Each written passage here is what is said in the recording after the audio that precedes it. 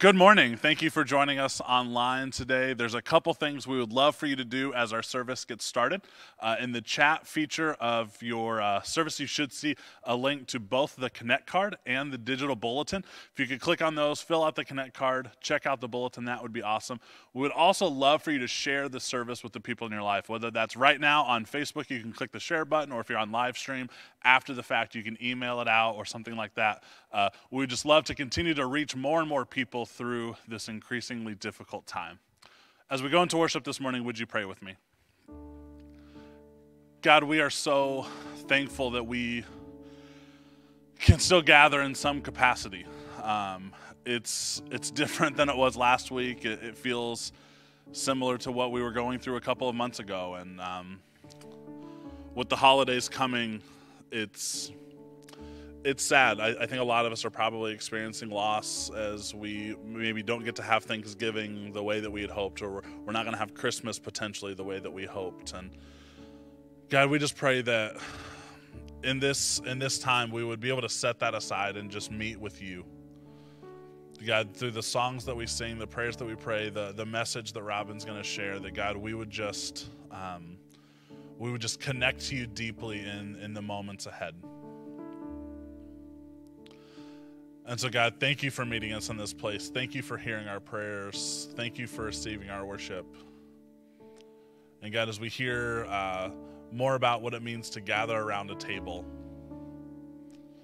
God, in this time where that seems so difficult, help us to find ways to continue to reach out, whether that's friends, family, coworkers. Help us to continue to invite people into relationship with us and with you. It's in your Son, Jesus' name, that we pray. Amen. Where we are this morning, we invite you to worship with us.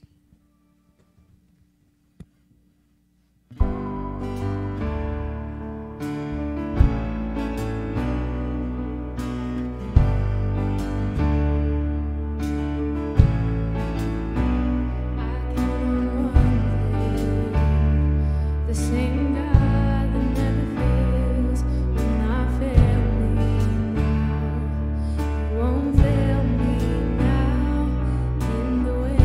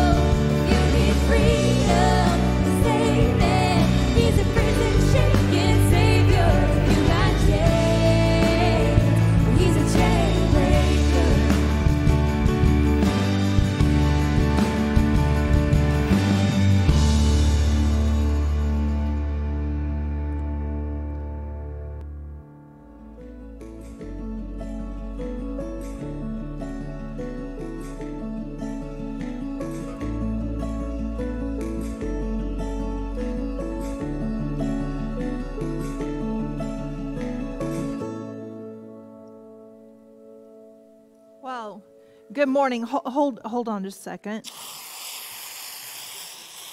Yeah, that's what I'm talking about. The overflow of whipped cream as we sink our teeth into pumpkin pie. That is the taste of the holiday. Ooh, that is so good. I wish you had Taste-O-Vision because that is good stuff, folks. Thanksgiving. It is here. It is coming. Can you believe it? It is that time of year again. And, I know that this year it might look a little different. Might not be exactly what we expected, but it's going to come. It's going to be here no matter what. And do you know what? In spite of the fact that it might be a little on the different side, we think somewhere around $2.4 billion is going to be spent on Thanksgiving. People still going out buying their stuff.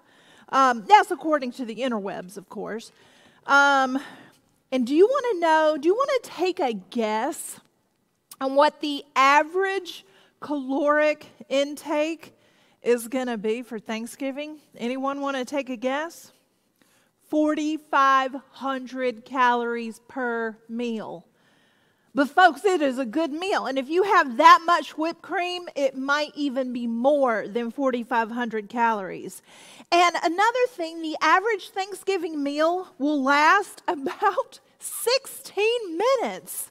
I mean, it takes 14 hours to make, but we'll eat it in like 16 minutes. So I want you to extend the table, extend your time there. In fact, pull out these placemats that we gave out a couple of weeks ago, or you can download them from the website.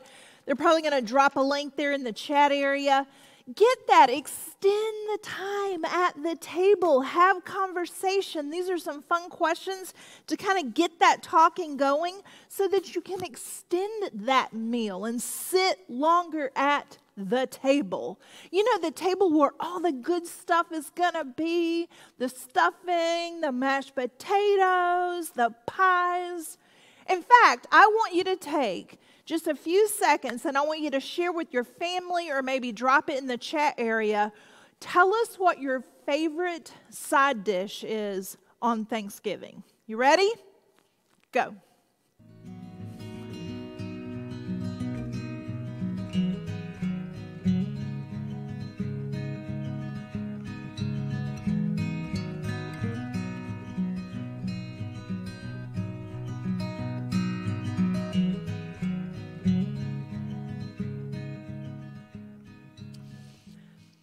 So I actually just had another bite of one of my favorite side dishes there. But my goodness, you're probably all hungry, right? Talking about the good stuff.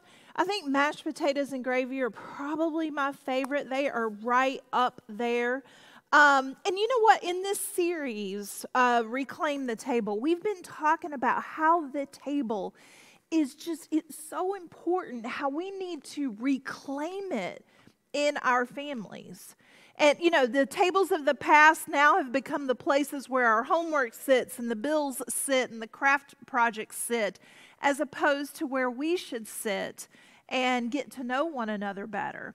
And I kind of began this series talking about how the Bible even starts with eating in the Garden of Eden. I mean, very first chapter, you see it. And then the Bible actually ends with eating at a banquet, a wedding banquet in the book of Revelation. And then you can just see throughout the scripture, it's just filled with examples of food and the sharing of meals. And I talked about how, back in the day, the average dinner used to last 90 minutes. And now, today, the average meal lasts about 12 minutes. Now, Thanksgiving is going to be 16 minutes on the average, so at least it's going to be a little longer on Thursday. But, we got to change that. We need to change this area with our families and our friends. And so we've been, as a way to do that, we've been looking at the table ministry of Jesus, especially in Luke's gospel. I love Luke's gospel, and Jesus he always seems to either be at a table at dinner or going to a dinner or coming from a dinner. I mean, he's always eating. The guy is always eating.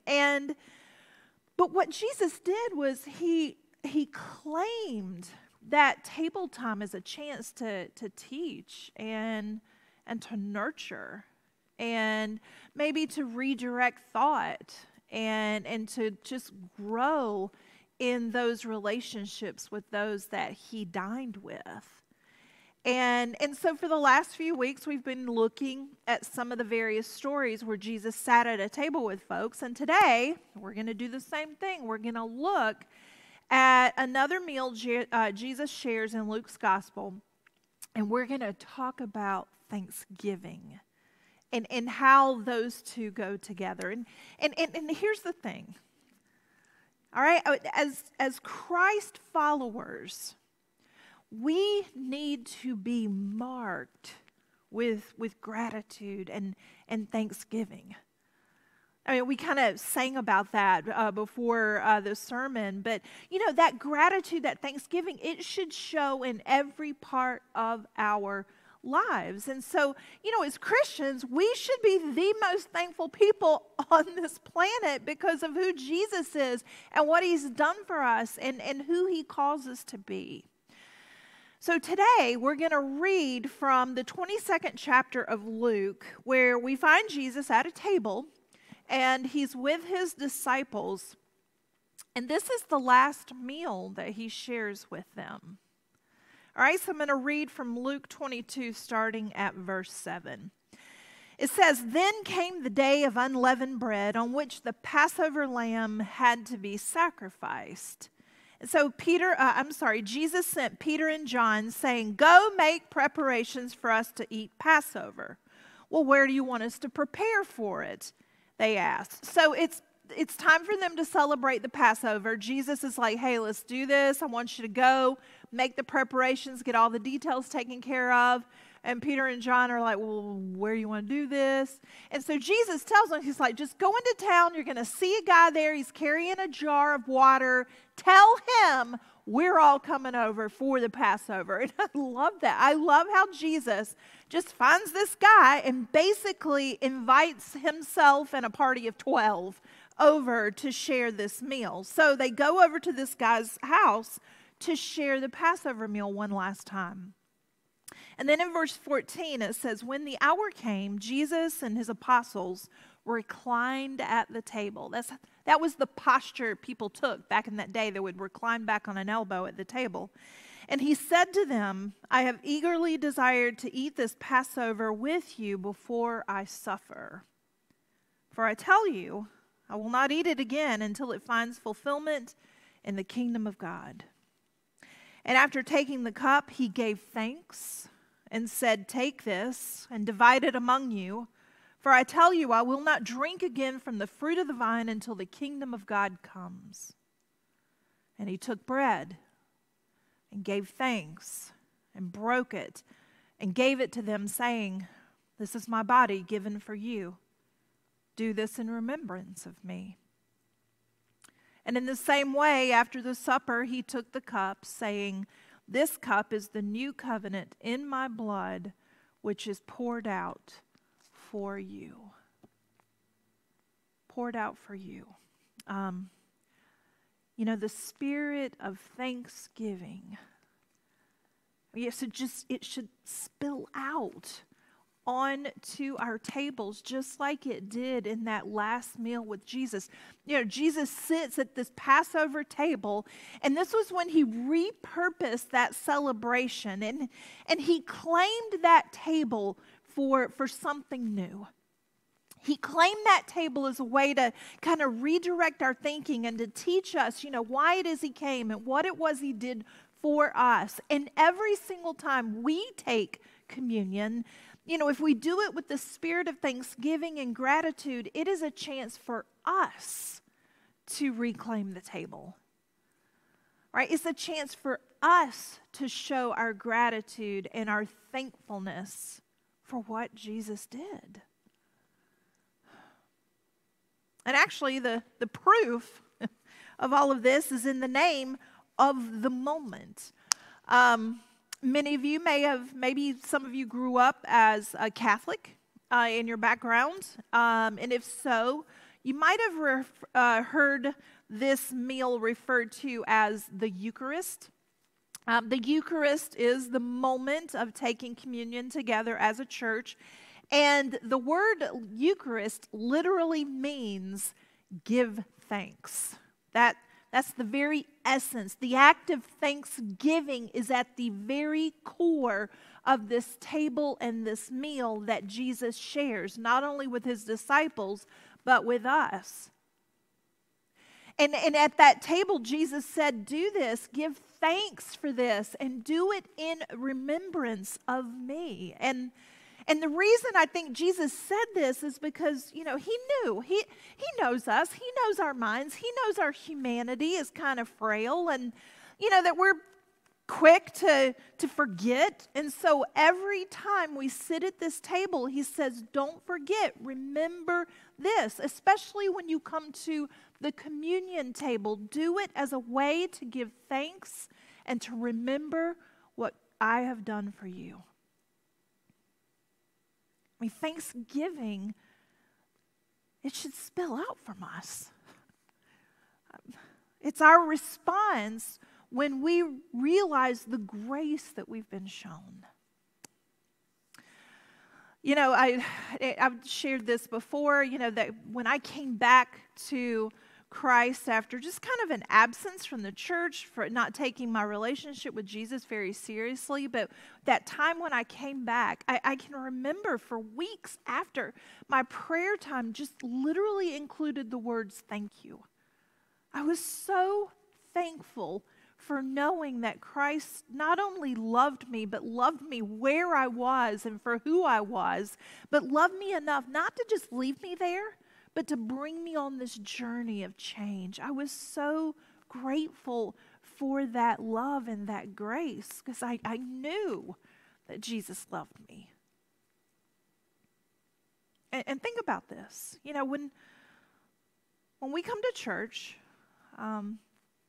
whether we worship in the sanctuaries of our church buildings or whether we're worshiping in the sanctuaries of our living rooms, we need to have the most grateful heart. And we might have had a bad day, a bad week, we may have had a bad life, but we come to worship with thanksgiving in our hearts because of what God has done for us. And that should be the countenance on our face. We should, that should show in how we treat other people. We should have this overflowing of thanksgiving and gratitude. And that's what Jesus was claiming at the table. And so it's our time to reclaim that as well.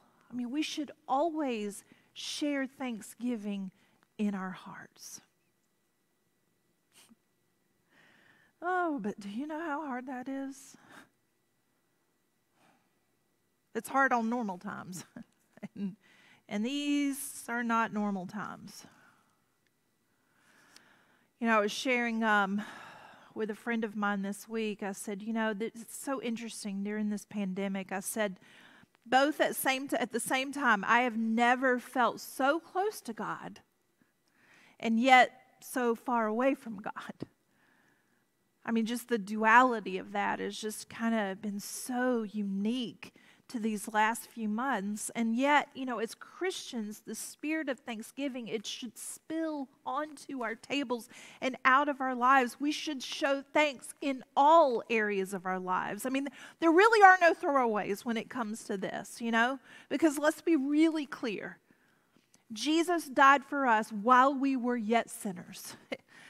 It doesn't say that, Jesus waited for it to be a really good day to die for us, or Jesus waited until we got our life right before he died for us. No, while we were yet sinners, Christ sacrificed his life for us. He gave to us. So thanksgiving, it has to flow out of all areas of our lives, not just the good days, but also on those days when we have those small agitations. The day that you get cut off on Interstate 70. Or, when somebody leaves the grocery cart in the parking spot that you're trying to get into, or, it should flow out of those days when maybe we have to quarantine just a little bit, just so we can be safe. I mean, Thanksgiving has to be present then as well. But let's go a little further. I mean, we can't stop there. I mean, Thanksgiving need not only be seen in those small agitations of life, but Thanksgiving has to seep into the worst days of our lives as well. Because in the very middle of your worst day, gratitude can still come out by the power of the Holy Spirit, because you have God living in you. The essence of Thanksgiving can still just exude from you, even on your worst day.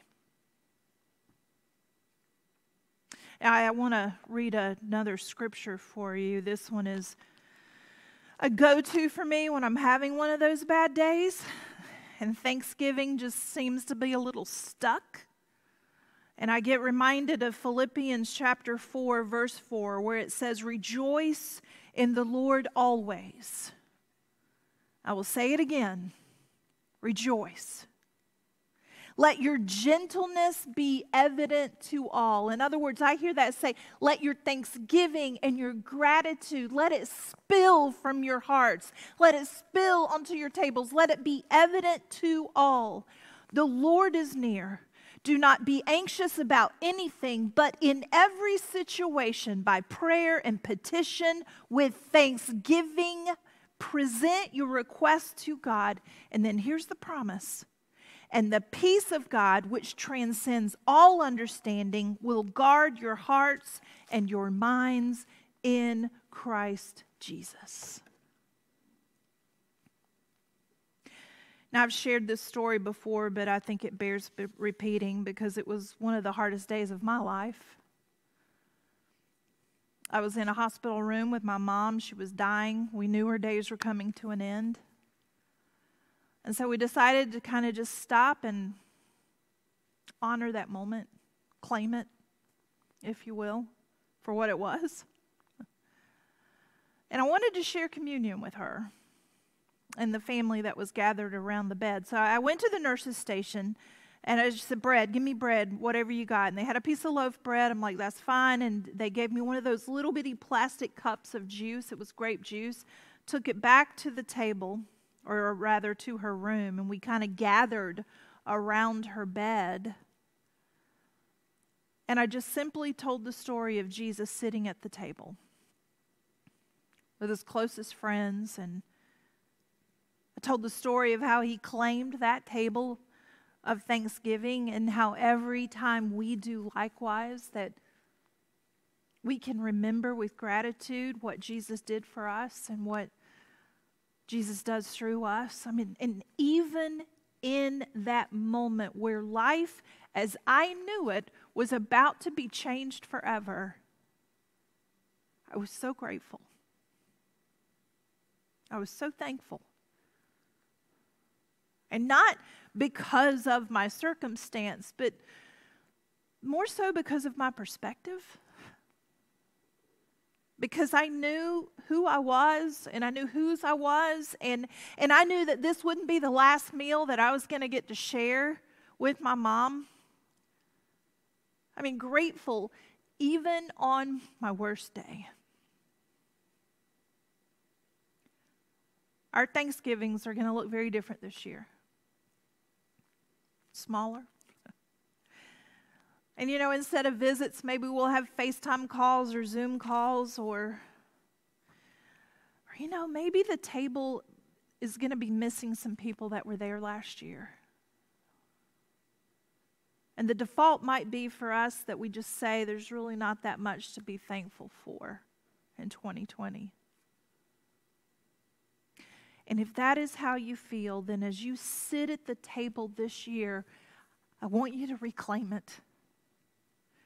reclaim the gratitude and the thankfulness in your life that is not dependent on your circumstances.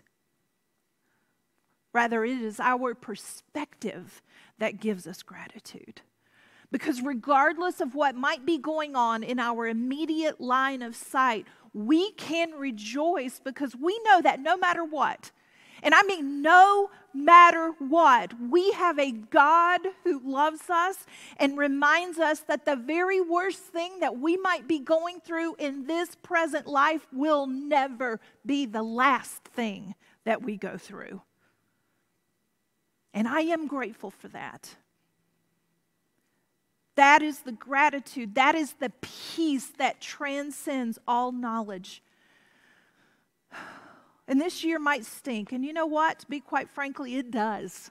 The sheltering, the quarantining, the virus, the smaller tables, and even the fact that, my mom is no longer here with me. But all of that is a circumstance of this life right here. My perspective is deeper than that. It is longer than that. My kingdom perspective reminds me that there is more. And I'm grateful for that. Let's pray. Gracious and loving God, we thank you for the many ways that you remind us of who you are and whose we are in you. We're very thankful for the table of ministry of Jesus Christ, where he came to help people have a different perspective and understanding of what it means to be called. We thank you, God, for this time of gratitude. And we pray this in the name of Jesus. Amen. Amen. So kind of like at our Thanksgiving dinner, this meal that we shared this morning looks a little different as well. I don't know what you might have before you. Maybe it's a breakfast item, a cracker of some sort. Maybe the juice that you have is orange instead of grape. But regardless of those circumstances and situations, we come together at a table. And we are reminded of how Christ did the very same thing. He sat at a table with his closest friends and his family. And he shared with us something he would do for us that would change everything. He would do something for us that, regardless of what we might be going through in our lives right now, our perspective can be different. And so this morning, as we come together around these tables within the sanctuaries of our living rooms, our bedrooms, our empty worship spaces here, together we have in common this table of Jesus Christ. We have in common this meal that we share together. The bread and the cup, where we are reminded that thanksgiving should pour out from our hearts all days and every day.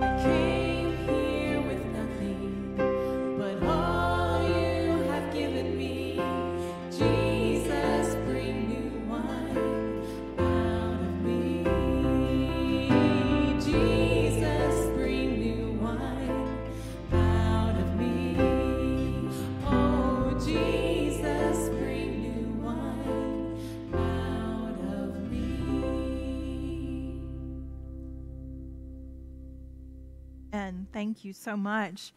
You know, this morning as we go deeper in our spirituality through the giving of ourselves, you can give your offering either by texting this number or the other ways that are shown on the screen in front of you.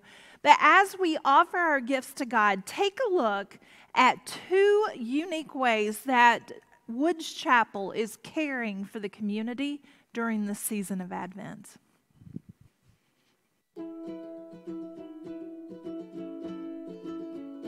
One way that Woods Chapel cares for the community is through our annual Adopt a Child and Adopt a Grandparent drive. For Adopt a Child, every year we host a drive to collect Christmas gifts for children from Cornerstones of Care, foster care, and adoption services, and Laurel Hills Elementary in Raytown. For this drive, church members choose tags for the children they want to make purchases for. Individuals then return the unwrapped gifts to the church in early December to be delivered to Cornerstones of Care and Laurel Hills. Foster children receive 3 gifts each at an average of $25 per gift. Our church community provided so much support last year, we were able to offer an additional 80 gifts to an inner-city church in the Kansas City area. Woods Chapel also offers an Adopt a Grandparent opportunity led by Mary Irons. This ministry identifies long-term care residents at Truman Lakewood Medical Center that don't have family or friends sharing gifts with them during the Christmas season. Much like the Adopt a Child drive, we offer folks a way to receive some good tidings and joy during the holiday season.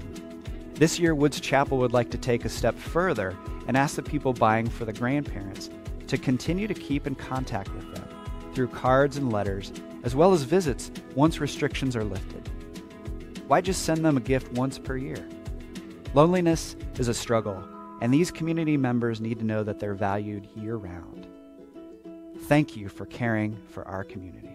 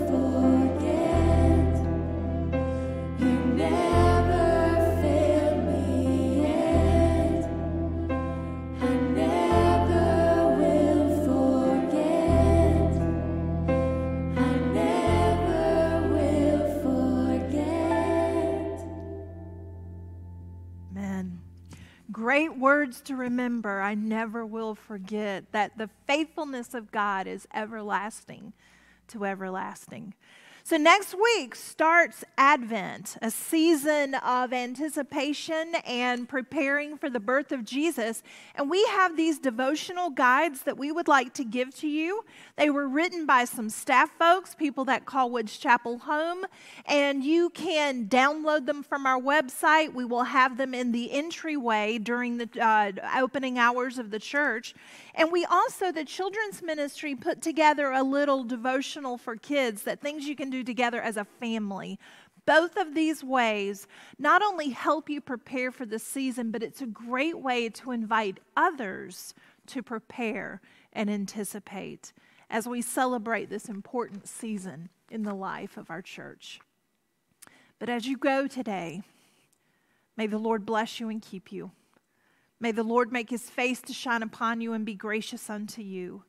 And may the Lord lift up his countenance upon you and give you peace. Happy Thanksgiving. Amen.